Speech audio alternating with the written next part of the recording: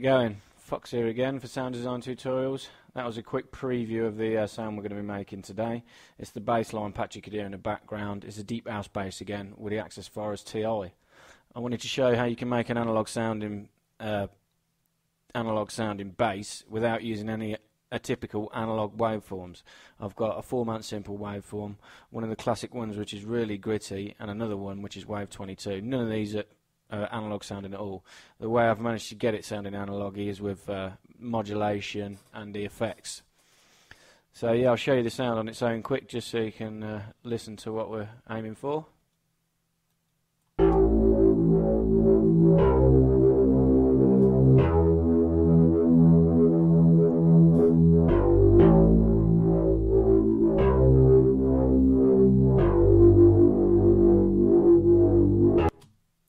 There it is, really deep house bass, this one. So yeah, I'll create a new patch so I can show you how I made it. Oscillator 1, as I said, is a 4-month simple waveform, and the one I chose was Overbones. This is what it sounds like on its own.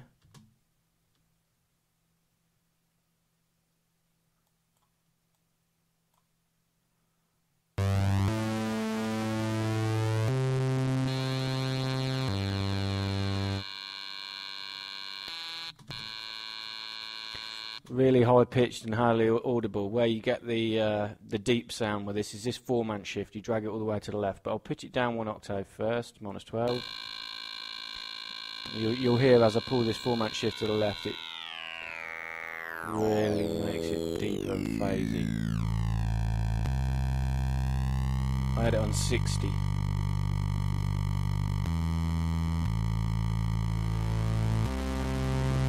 Oscillator 2, I kept on classic, pulled it all the way to the left to a sign, click on this box, and I chose Wave 43. Pulled this one down 2 octaves, -24. Kept detune where it was. I used a bit of FM for these two oscillators. I kept it on pos triangle, and I pushed it up to about as near to a third as you can. It always sounds better. 33.3, 33.6 I think you can get. That's as close as you can get. With FM, without.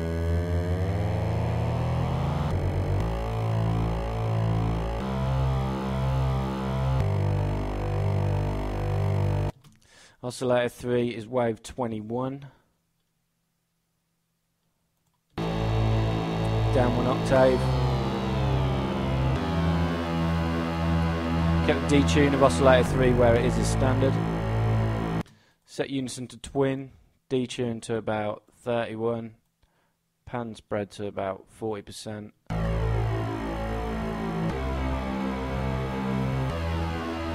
Just push the oscillator 1-2 balance slightly leaning towards the one side.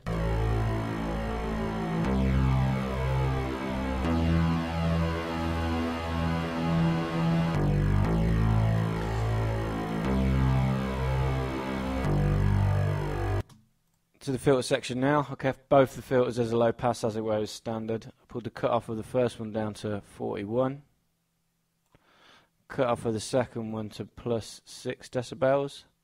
I didn't use any saturation. I didn't mess around with the routing of the filters. I just kept it out while it was nice and easy.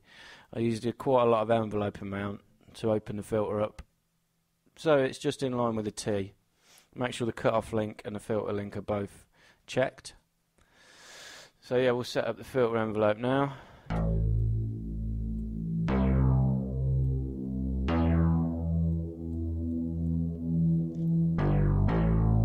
Just copy this if you want to make this sound exactly. Just a nice, snappy, quick release of the for the envelope. I'll set envelope 3 up now as well, because you use that for a bit of modulation later on.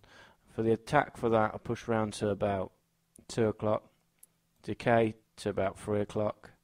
Sustain about 2 o'clock. Slope all the way around to negative, and a tiny bit of release to about 6 o'clock. Amplitude set amplifier envelope, push the attack off ever so slightly just to stop any clicking when it re-triggers. Pull sustain level down a tad, tiny little bit of release again, same as the filter envelope 3. So yeah.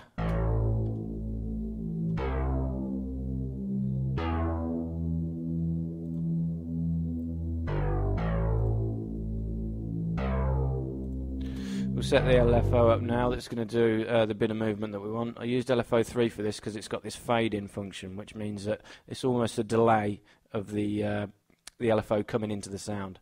So I pushed the fade-in round to about 11 o'clock, checked it to mono, turned it to sine wave, changed it to 1/4. You're not going to hear it do anything in a minute because it's not been assigned to anything, but we'll go into the matrix section next and then we'll tell it what we want it to do.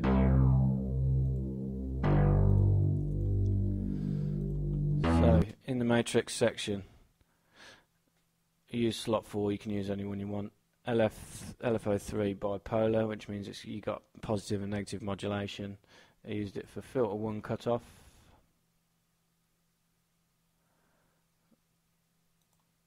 And filter 2 cutoff.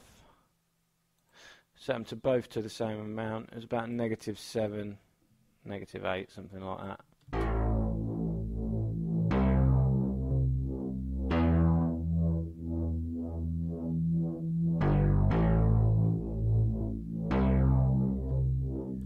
You can hear the modulation coming in towards the end of the longer notes now. So the only other thing I did in the matrix section, I set envelope 3, which we set up to earlier, to modulate a filter bank frequency. Now, we haven't done anything with this yet, but we'll go over it in the effects section later on. Filter bank frequency. This is going to be a vowel filter. And I set it to about -15. So yeah, that's it for the matrix section. FX1 we'll go into now.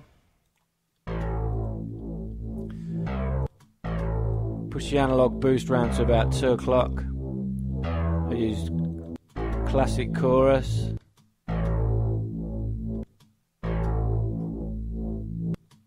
Push it round to about 11 o'clock. No delay, no feedback, nothing else, just that. Distortion I used was Saffron Overdrive. This is a real nice one for basses. Pulled the mix back to about 2. The drive round to about 11 o'clock. Give it a bit of a high cut to about 10 o'clock. Bit of EQ and I'll boost the lows around to about +7 and the mids about +4.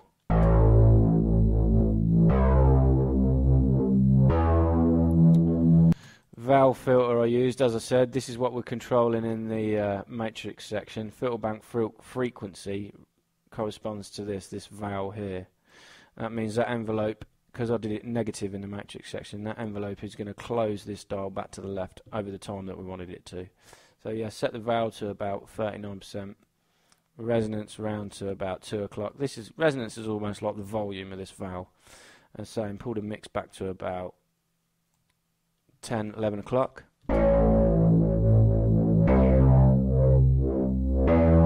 That's with the valve filter. Without. Gives it a bit more grit at the start of the note. It's a real good tip, that is, for a valve filter. So yeah, FX1's done. Only FX2 now. All I did for this is another really neat trick. If you use a delay, set it to whatever you want. I used ping pong 4/1, I think, for this. Set the clock. Oh, no, I didn't actually.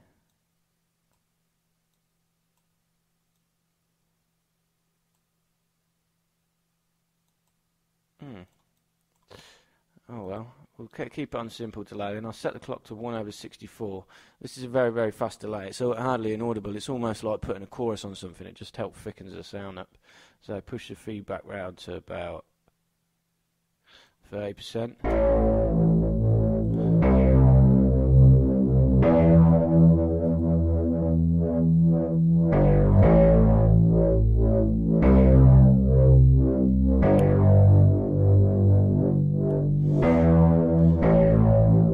So yeah, I must have set the clock to 1/64 before I changed it to ping pong. I don't really think it matters what sort of delay you have on when you're doing this, because it's that fast you can't really hear it. It's just, I say, it just helps thicken the sound up.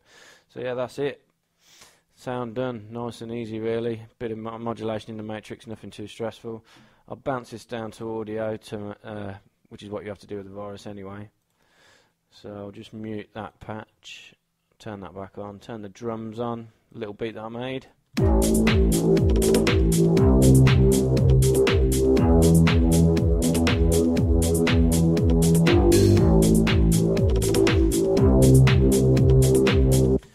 of modulation on the, not modulation, bit of processing on the one that I bounced down. Nothing really. Tiny little bit of a boost in EQ, a bit of compression to bring everything out, and a sidechain compression to the kick just to help accentuate that LFO sort of wobble we got.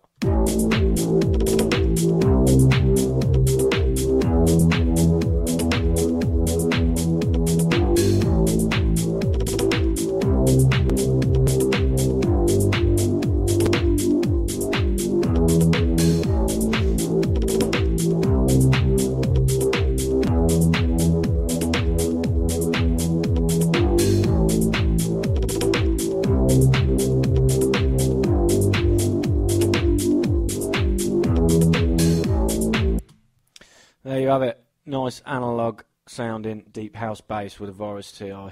As always, make sure you subscribe if you've enjoyed this video. There's plenty more videos on my YouTube page, which is Mr. MFox22.